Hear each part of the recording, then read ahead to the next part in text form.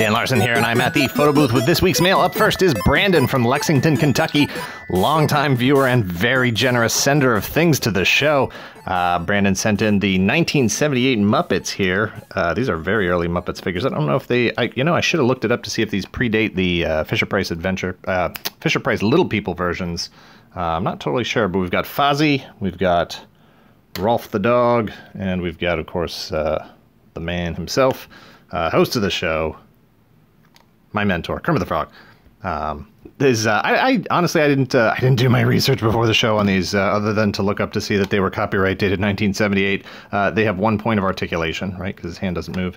And I don't know if they went with a thing or a stuff, or if they were just a package of figures, or how that worked out. But they're really great details. And they got paint and stuff on them for 1978. I think they're pretty fantastic. I've also got the 5 POA Jedi training outfit Rey here. I don't have a lot of the 5 POA figures. I have some, but this is definitely one I didn't have, and I was surprised to see that she still had her little Han Solo blaster on the side there. Easy. That's cool. Brandon also sent in this weird Yondu figure. Not weird, it's just, it's weird to me that there is a figure that, I mean, these are almost 6-inch scales. It's like a 5-inch scale figure. Ball and socket head, elbow swivel, elbow joint there, hips, but then no knees. And I remember seeing these figures. Heck, they might even there might still be some on the shelves. I just thought it was weird that they'd have elbows and hips and neck and everything, but no knees. But I do like this interpretation. Honestly, if they had knees, and it's like this scale, I feel like at this scale they should have knees. If these were 3 3/4-inch figures, I wouldn't even notice it, and I would be saying, why does it have elbows? But at this scale, I feel like it should really have knees.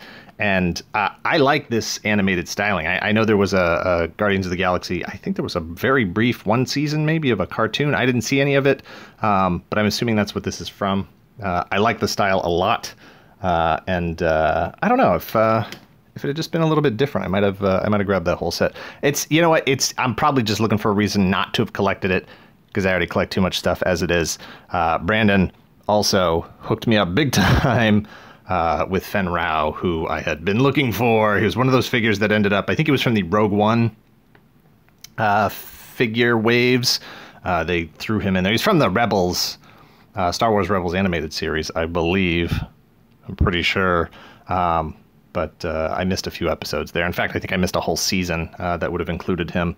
But this thing, I mean, this is my aesthetic right here. Boba Fett. I mean, this is Boba Fett and Ace McCloud from Centurions had a baby. This wave got skipped at regular retail. It didn't really show up in a lot of places. I think they ended up at like Entertainment Earth, maybe.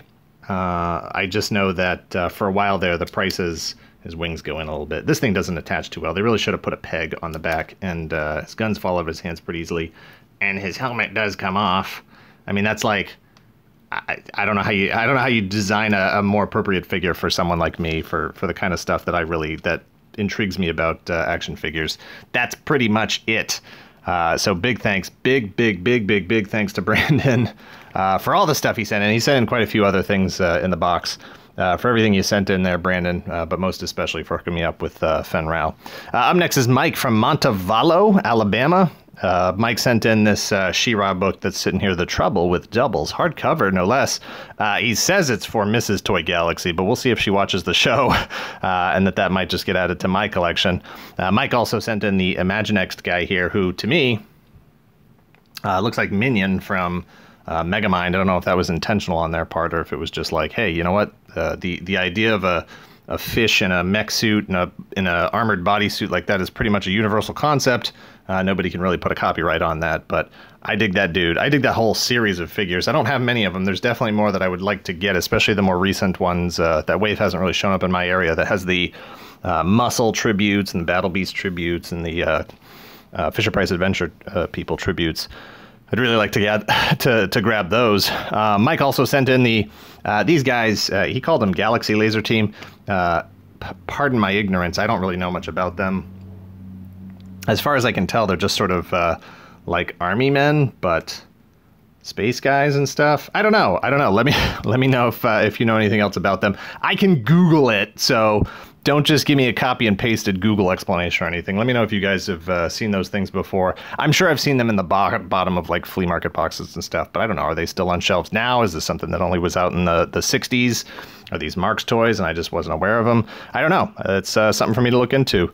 Mike also sent the Boba Fett Hot Wheels car here, which I believe was either in last week's Dan in the Photo Booth P.O. Box Pickups episode or the previous week's, one of those two.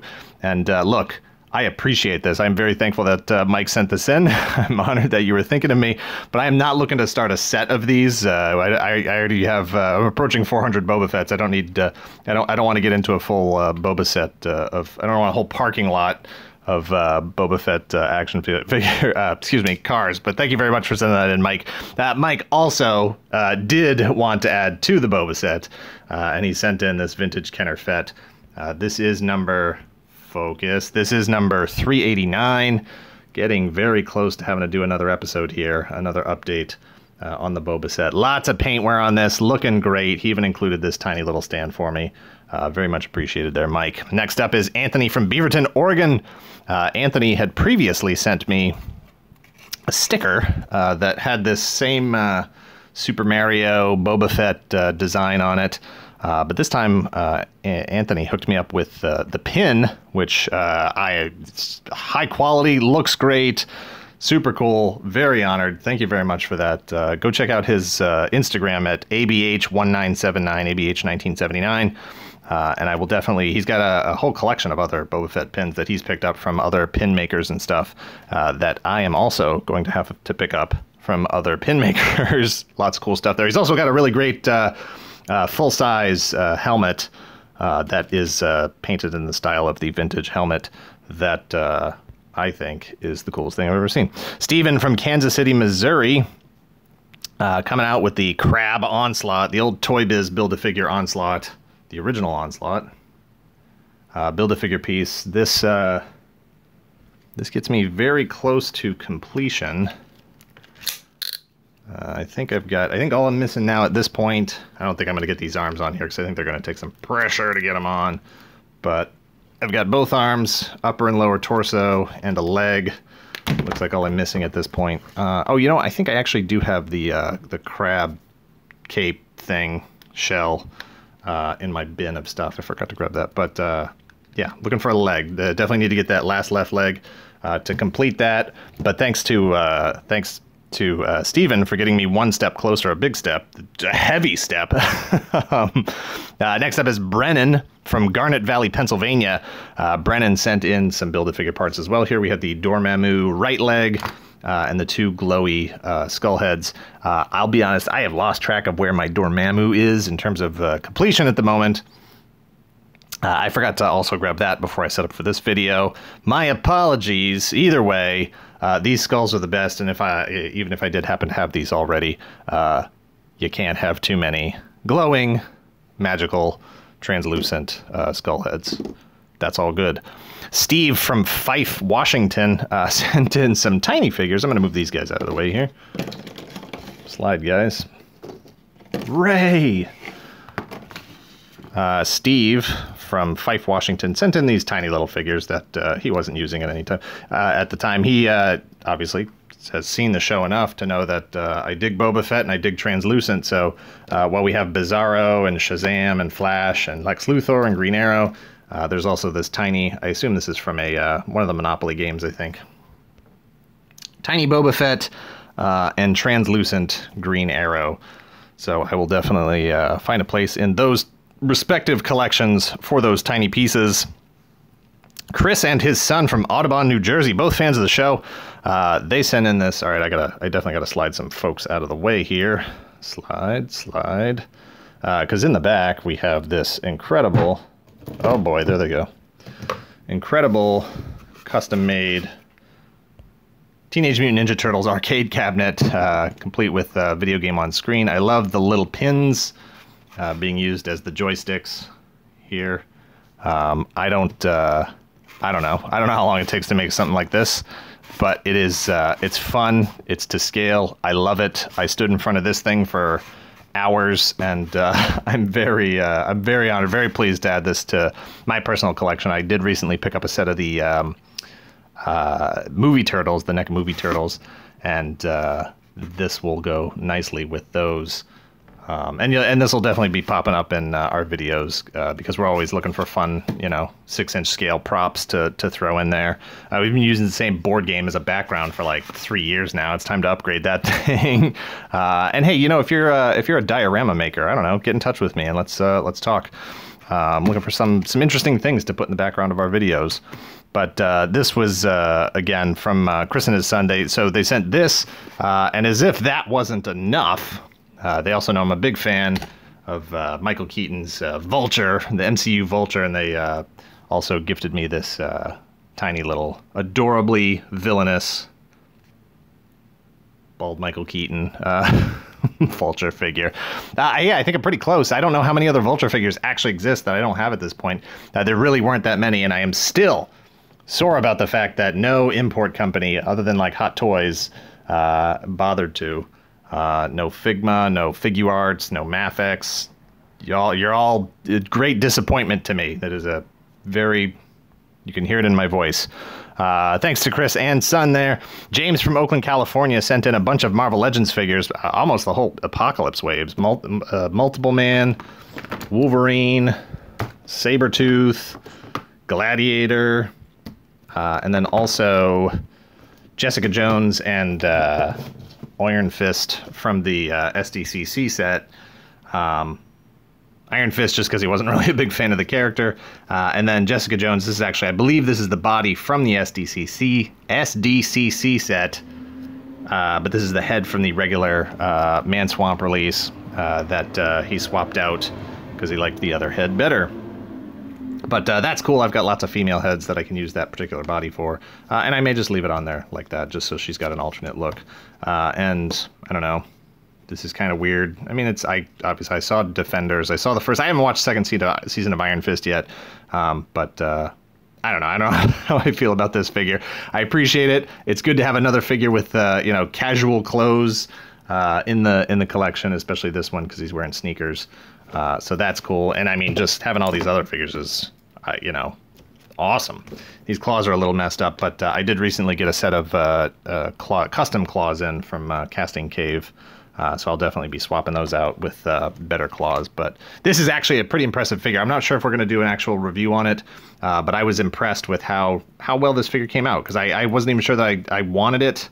The brown suit is really my Wolverine, but this head is nice. The way they did the pads on this, and that it works with the butterfly joint, digging all of it. Very cool stuff there.